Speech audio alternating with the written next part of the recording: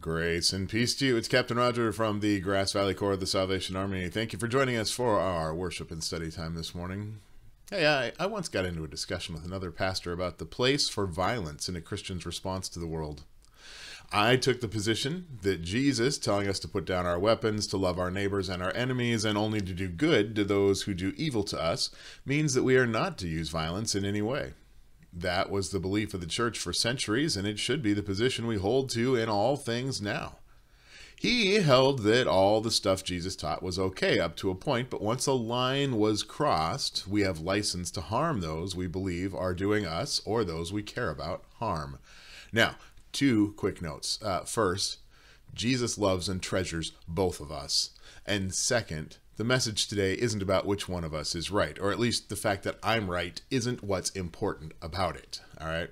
Now, as we went back and forth about the idea that there could be any kind of redemptive violence, he got pretty worked up after I'd pointed out that even in the Old Testament stories, there are people in hopeless-seeming situations where they turned to God instead of violence, and he cared for them and even protected them. And my friend said, well, that stuff may all be fine in Bible stories, but here in the real world, if someone is threatening my family, I'm going to do all I can to take them out. Wait, in the real world? We are both pastors. Supposedly, the truths of those Bible stories are the real world.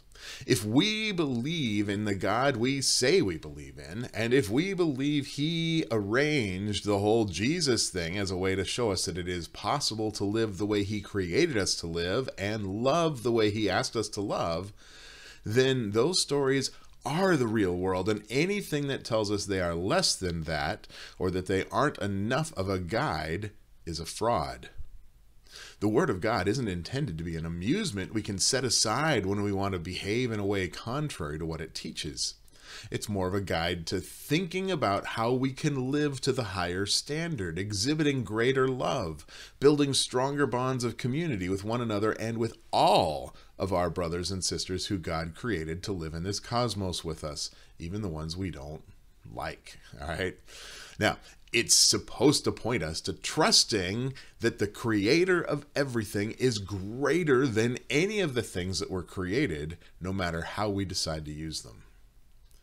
Today we're going to look at a piece of the book of Acts in chapter 19. And it's a weird and humorous story, kind of, but it also tells us that we aren't the only members in God's family who have trouble just trusting him rather than trying to make the world conform to our wishes. But if it's true that God is greater than any other power, why don't we just trust in God rather than trying to control or be God? Now, in sharing this particular story the way that he does in Acts, Luke is trying to encourage us to simply trust in God. Now, for many of the early believers, miracles happened when they surrendered people and situations to God. Sometimes with results I suspect they never would have guessed possible. We're going to look at Acts chapter 19, verses 11 and 12 to start off this morning.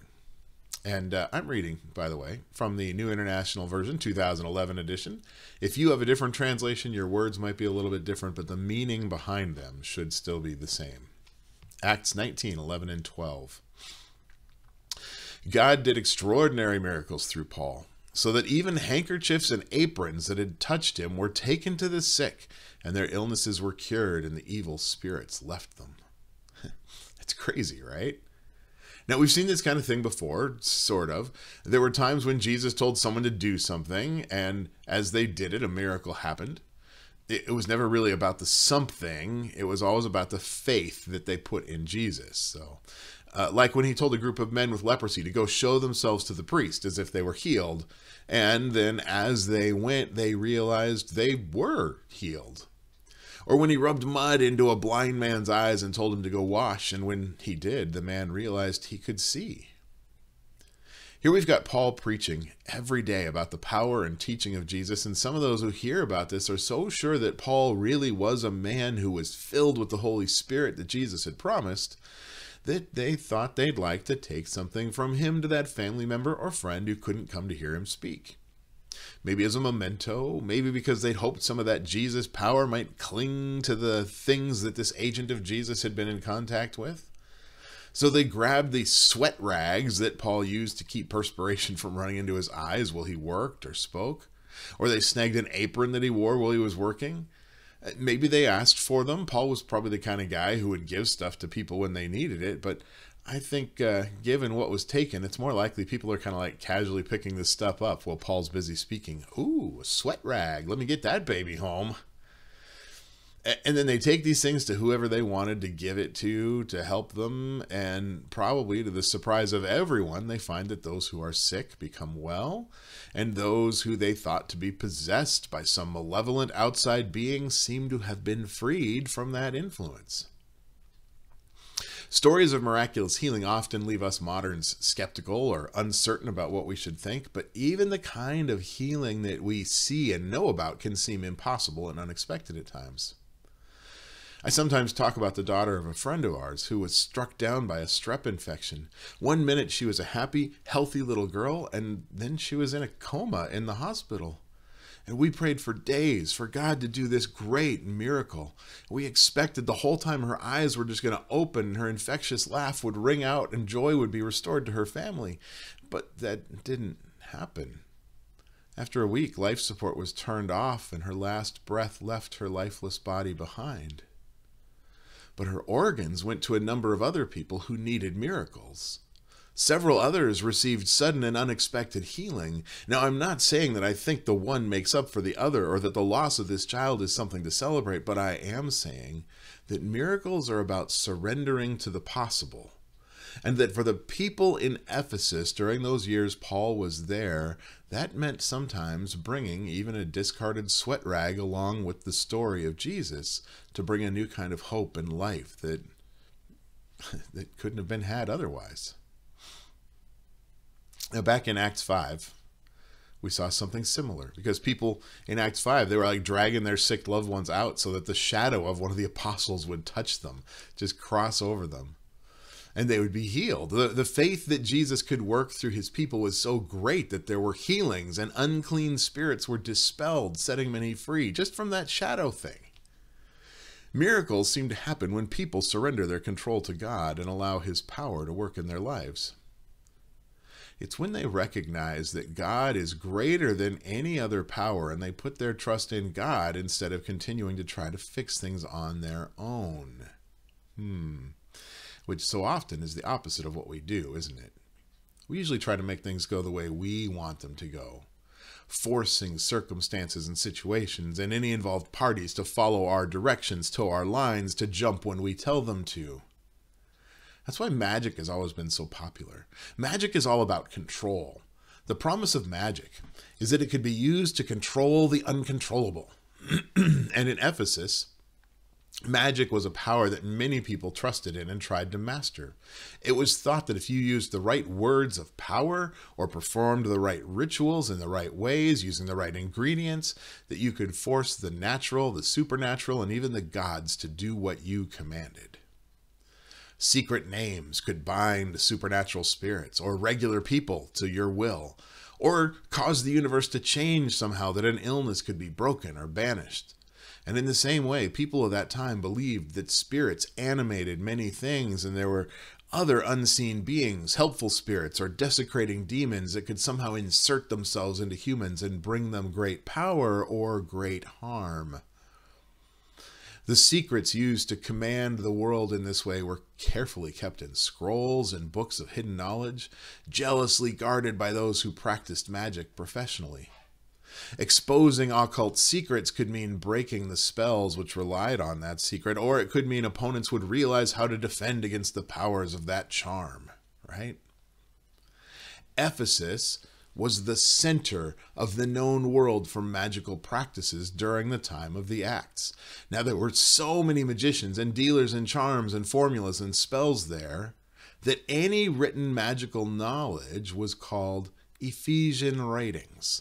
And every magician and miracle worker was given great respect by the people in that culture. Writings from that time, both in the Bible and from Greek and Roman sources, show that people of the day, they weren't just a bunch of superstitious primitives the way we so often think they must have been. They carefully divided the world into the supernatural and the natural, and they believed that magic could kind of bridge our gaps of understanding about how things worked, and could be made to, then, those things could be made to do our bidding. The same way we treat science now, frankly. In fact, just like we try to let good science overrule bad science, they would discredit magicians whose incantations and inscriptions failed to work. They would take those guys and they would burn their books and papers in the public square to shame them. And even though magicians would often use bits and pieces of many religious ceremonies to create their rituals, including using names they thought would add power or control to their spells, it was recognized that there were miracle workers like Jesus and some of his early followers who didn't involve themselves with any of those things, who just somehow things happened, either because of their connection with the gods, which is what they thought about Jesus. He's connected to the gods, or he is a demigod or a god himself, or his followers, because of their connection to Jesus, who had this connection to God. That power just sort of flowed through them. And so people incorporated these miracle stories into their own efforts to control the world, because they thought, well, that guy can control the world. Somehow, if I can use their power, I can make things happen, right? Look at verses 13 and 14. Some Jews who went around driving out evil spirits tried to invoke the name of the Lord Jesus over those who were demon-possessed. They would say, "In the name of the Jesus whom Paul preaches, I command you to come out." The 7 sons of Sceva, a Jewish chief priest, were doing this. Now, this follows the logic of magical thinking. Jesus was reputed to have driven out evil spirits, so why not call on his name to try to do the same? And if we needed more proof of how deeply magical thinking had embedded itself into the culture of the people of Ephesus, here we've got the 7 sons of a high-ranking Jewish priest bringing magic into their practices. That kind of attempt to manipulate the world was expressly forbidden by the Mosaic covenant they were supposedly living under. They should have been trusting in God, not trying to use magic to control spiritual things. Now, notice what these guys are saying, and think about it for a second. In the name of the Jesus whom Paul preaches. All right, so what can we know from this? We can know they're not believers. They're not followers of the way, because it's not how someone who knows anything about Jesus would talk, is it? They obviously think that Jesus is the power and it's his name that's doing the work, but the power of Jesus was the power of the Holy Spirit. And the helper that he promised to all those who followed him is the same helper, God's Holy Spirit. Acts is the whole story of how the Holy Spirit is working in the church. Luke's trying to make sure we recognize that these guys don't get it. They haven't tried to understand it. They don't know Jesus. They don't believe, and they do not have the Holy Spirit in their lives.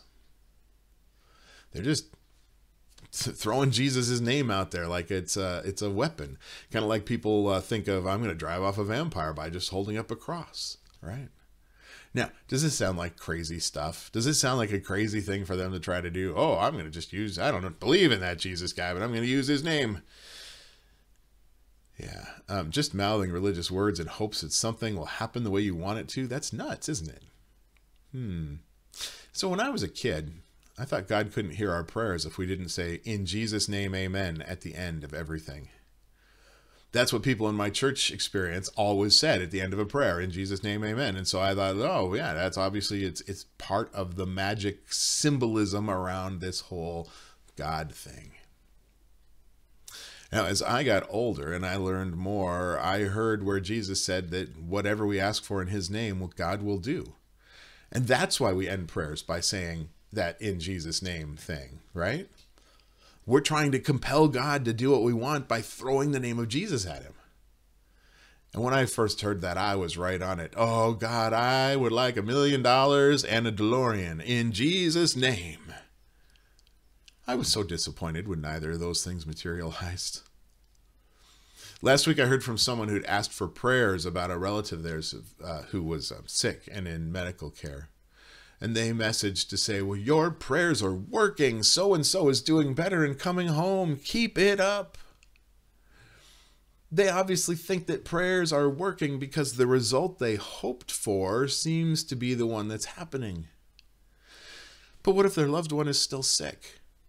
What if the illness had overwhelmed the body and they had died? Would that mean our prayers didn't work? Why do we treat prayers like a magic incantation? If miracles come from surrender and magic is about control, then the way we pray is often way more about magic than about hoping for a miracle, isn't it? And asking for $1 million in a DeLorean, it's like writing a letter to Santa, not like praying to God.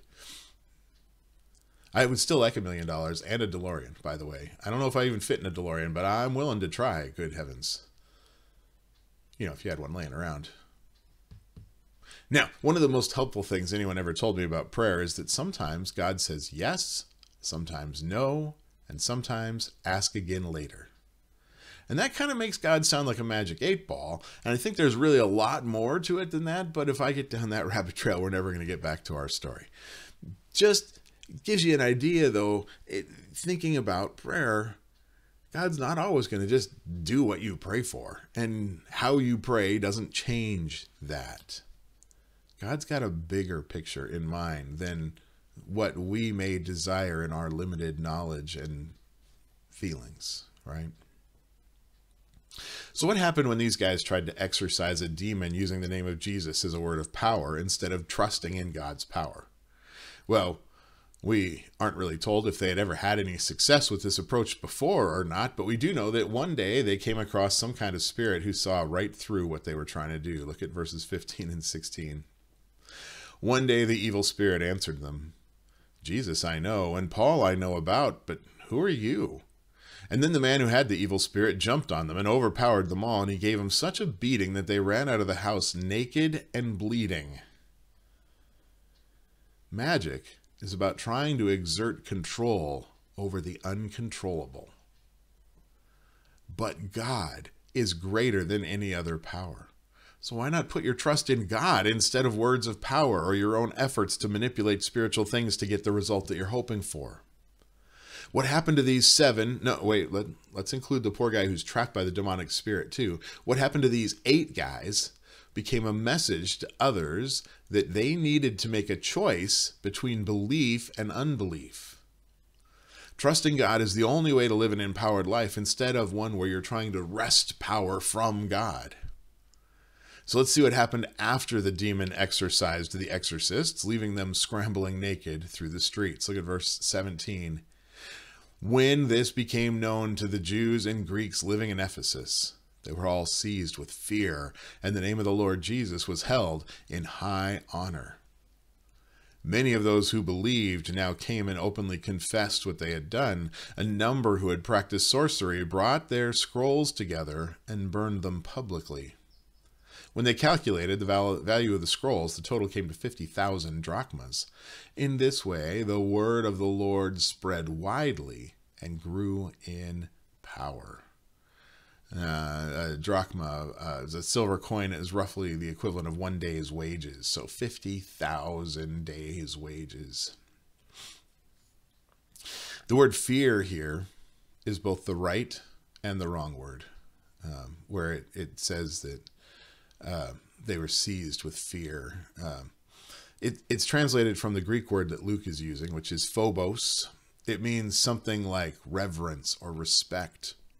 If you're kayaking in the ocean and a humpback whale surfaces near you, you're going to be feeling a lot of phobos. To be near something so much bigger and more powerful than you it's awesome. Frightening, but probably not terrifying.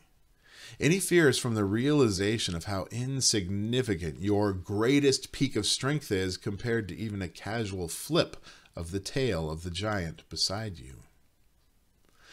This is what the believers in Ephesus are feeling when they realize that even the greatest name linked to power that they know and believe in has no power compared to the real supernatural world. When they see those exorcists were really taking the name of the Lord in vain, yeah, they suddenly didn't want to do that anymore. So recognizing that they were fools to be continuing to try to use magic to change the world when they were already agents of the Most High who had created the world, they brought their books and their scrolls and their charms and other magic debris, and they burned it. Do you remember why I said people burned books of magic in those days? It was because they were thought to be substandard. It's because the knowledge in them wasn't effective. It's because they realized there was something better, and they wanted that better instead of what they had. Do you remember the name Kyle McDonald at all? A couple of years ago, he had a red paperclip. He put a post up on Craigslist trying to trade it for something better. And a pair of women in Vancouver traded him a pen that looks like a fish, and he swapped the fish pen for a handmade doorknob, and then traded the doorknob for a camp stove, and then the stove for a 100-watt generator. And he exchanged the generator for an empty keg and a beer sign, and then traded those for a snowmobile. That was handed over for an afternoon with rock star Alice Cooper, which traded for a rare Kiss snow globe, and that went to actor-director Corbin Burnson for a part in a movie. I guess Corbin collects snow globes, so he was very excited to get this rare Kiss snow globe. And finally, the town of Kipling, Saskatoon offered a farmhouse in exchange for the role in the movie. Do you think Kyle misses his red paperclip? Probably about as much as those folks from Ephesus missed the books of magic they traded in so they could embrace their trust in God. When you get something so much better, there are no regrets. Jesus once told a story about a man who discovered a treasure in a field. And when he realized what it was, he went and sold everything he had to be able to buy that field. When you're getting something so much better, what hold does any old junk have on you?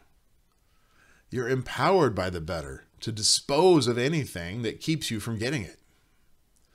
Trusting God is empowering, and it frees you from entanglements you don't need or, truthfully, don't even want.